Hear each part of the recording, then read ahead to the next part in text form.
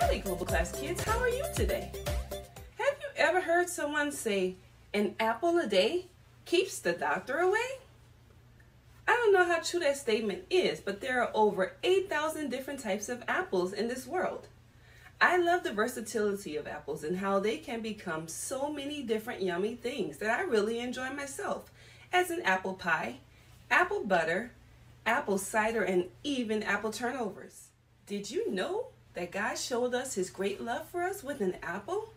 The Bible actually talks to us about apples. In Psalms chapter 17 verse 8, David asked God to keep him as the apple of his eye when he was facing some enemies. And in Deuteronomy chapter 32 and 10 and Zechariah 2 and 8, God calls his people the apple of his eye. So what does it mean to be the apple of someone's eye? When someone says you are the apple of their eye, that just means you're very special to them.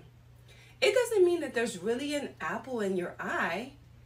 When they take a look at someone's eye, it's just referring to the roundness of it. As Christians, we are the apple of God's eye. Just think about it. God cherished us so much that he made us his highest priority and created us in his image. So this week, when you catch your reflection in someone else's eye, remind them of how special they are to God and how much he loves them. This is Sister Nike, your virtual global classroom teacher, reminding you that God will always love you, protect you, and care for you because you are the apple of his eye. I can't wait to see you next week. I love you. Bye.